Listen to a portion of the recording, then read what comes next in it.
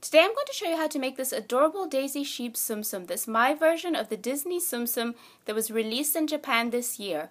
Let's get started. The materials you need for this Daisy Sheep Tsum Tsum are fur, and I found this fur at Hobby Lobby, and I bought 1/3 of a yard, and it's more than enough for what I'll need, and I'll be able to make something else.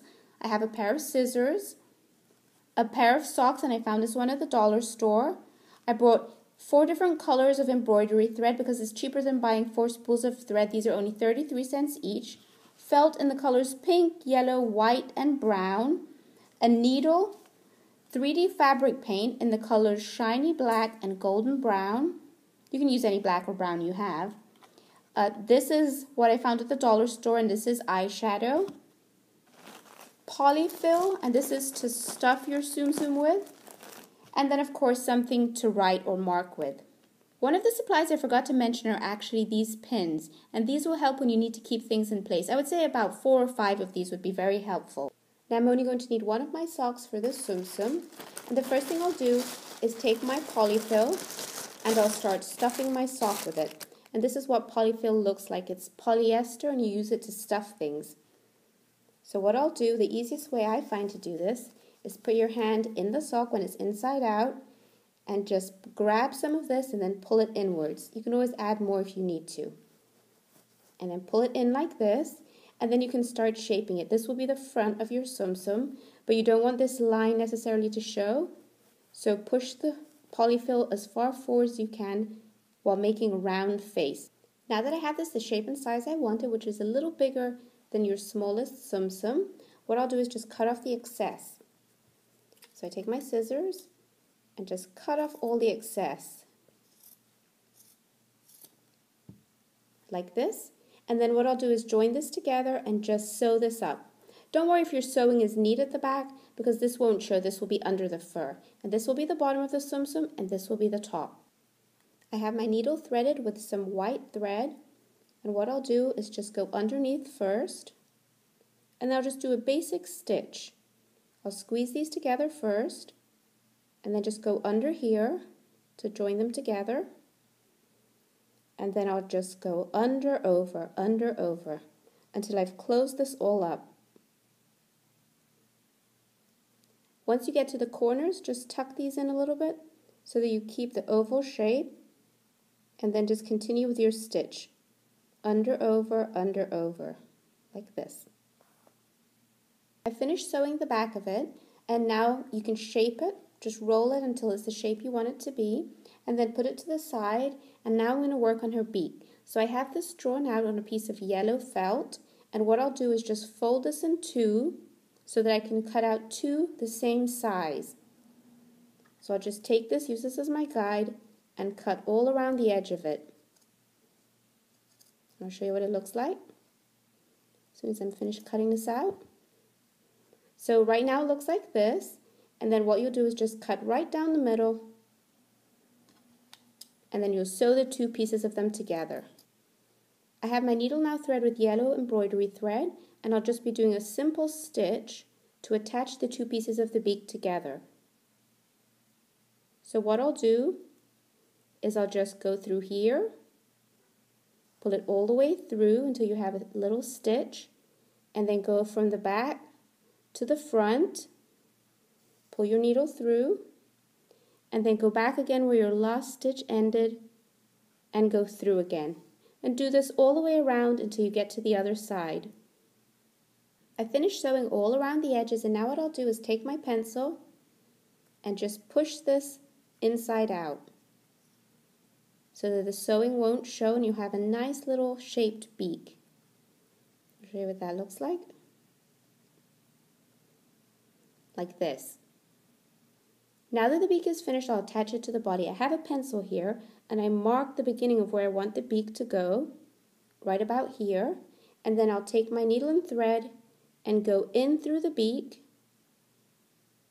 on the edge of it, pull it almost all the way through, and then put the beak where you marked it with a pencil mark. Hold it down gently, and then go in through your white. And then come out through the beak with a small stitch so that it won't show a lot. I'll show you what that looks like. like this. Go in through the white again, and then come out through the yellow, like this, and then just pull all the way through until you have these little stitches attaching the beak to the body. You probably could do this with hot glue if you don't really like sewing, but I'm going to continue all the way around until I'm finished attaching the beak. I'm going to get started on Daisy's eyes. For that I have some black 3D fabric paint, and I have this piece of paper that I cut 2 holes out of, and I space them where I want the eyes to go. So I'll just place this right in front of her face, on top of her beak like this, and I'll hold it down while I apply the paint. I'll just squeeze it, trace around the holes, and then fill it in, and I'll show you how to do that. Just squeeze it, go all the way around and fill in the little hole until you have a nice round eye. I'll show you what that looks like in a minute. Like this, and then I'll do the same thing with the next one. Just fill it all in with fabric paint. And then while that's drying, what I'll do is I'll get started on her ears. Like this. Now that Daisy's eyes are dry, I'm going to get started on her eyelashes. And for that I have 2 strands of black embroidery thread threaded through my needle. I'll start here in the corner of her eye, push my needle in, go up as high as I want her eyelash to be, about this far up, pull my needle, pull the thread but not all the way through, and then go back down again to the eye. Come out where you want her second eyelash to go. So then pull your thread all the way through until you have her first eyelash like this, and then I'll do the second one a little bit lower down, go back again to the eye, and then go where you want the third eyelash to start. So I'll show you her second eyelash. There you have the second one. The third one I'll do at a little angle like this because the third one is pointed to the side. I finished the eyelashes on the first eye and cut off all the excess thread, and now I'll get started on this eye. After that, I'll be shaping the fur that goes around her body. Now I'm finished with Daisy's eyelashes, so now I'll get started on her feet. So I have yellow and white felt, and I placed one right on top of the other, and I'll use the back of this measuring spoon to make the shape of her feet. So what I'll do is I'll just place it upside down, and then I'll use this marker to just draw around it.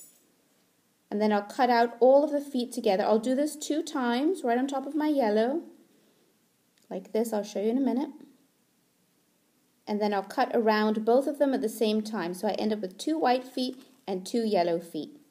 Now I've finished cutting out all 4 of Daisy's feet. I'll just place these to the side and get started on her bow and her ears. So here I drew a rounded rectangle, and this one I'll be cutting out, and this will be her bow.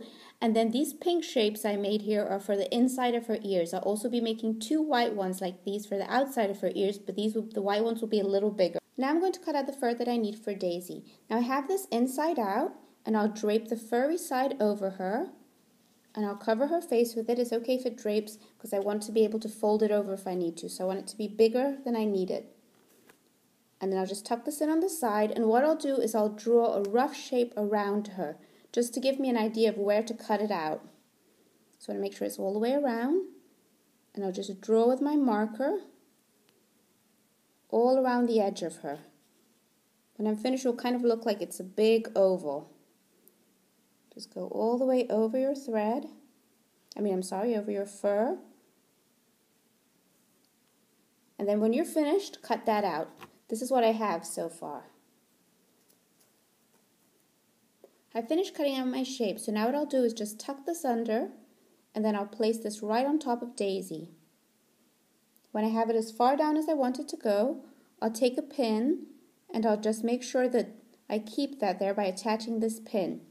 And then I'll turn her over and start folding in all these edges, pinning as you go along, so that the cloth doesn't move until you're ready to sew it. So I'll tuck this all in, pin her all around, and then I'll get some white embroidery thread and sew all the edges. Finished attaching the fur on Daisy, so next I'll be working on her ears. So the first thing you do is take your pink, place it on the white, and then fold it over like this, so most of the pink shows on the inside. And then take your needle and put a little stitch right in the middle here, right on the edge here, just to keep it together so that it ends up looking like this. And then what I did with it was I cut off the tip. The next thing I'll be doing, once I'm finished that, is putting this on the side of her head. So you can see her ear like this on the side, a little bit higher up. And then I'll be using a pin just to keep it there, to keep it in place until I'm ready to sew it. So I'll sew that one on, and then I'll sew this one on when I'm finished. Now I've finished with Daisy's little ears, and I've also pinned on all 4 of her feet, 2 white at the front and 2 yellow at the back, and now I'll just start sewing them on. And then when I'm finished doing that, I'll cover it with another piece of felt. I finished sewing on all of Daisy's feet, so now I'll be attaching the base of her. So I cut out this shape here. The straight part will go in the front, and the curved part will go around the back. Now because I want it to stay in place, what I'll be doing is just pinning this on and then sewing all the way around the edge. And don't forget when you're finished sewing to remove the pins, like this. Now I finished attaching the base to Daisy. I sewed all around the edges, but you could probably hot glue this too. I have my rectangle that I previously cut out, and this will become her bow. So the first thing I'll do is take my needle with my pink thread and go right through the middle here, pull it all the way through until it starts looking like a bow, and then I'll just wrap this around one time until it looks like this, and then I can attach it to her head. Now I finished with Daisy's little pink bow, and what I started on was her horns. So I have 2 pieces of brown felt that I cut out in this shape, and to make the swirl on them, what I did was I used this 3D fabric paint, and this is in the color golden brown. Once those are dry, I'll add them to her head, but for now I'll get started on her cheeks. So I found this at the dollar store, and this is eyeshadow, and I'll just be using the pink one to color in her cheeks. I'll be using the very light pink one. So her cheeks are over here on the side of her beak. I'll just rub it into my eyeshadow and just put a little bit of this on this cheek, like this. And then I'll do the same thing with the other side. Add a little bit of here, a little bit on here in a circular motion. Blow off the excess, and there you go. Daisy has her 2 little pink cheeks. Both my horns are dry, so now what I'll do is I'll just pin them on so that it will make it easier for me to sew. So I'll just pin one on right over here, just slide my pin in. And once again, when you're finished sewing them on, don't forget to remove the pin, and then I'll put the other one on this side, and then I'll sew both the horns on. And now my Daisy Tsum Tsum Sheep is completely finished. Thank you so much for watching this video, guys. I'll be posting a new Tsum Tsum video very soon. Don't forget to like, subscribe, and post in the comments. Have a great day!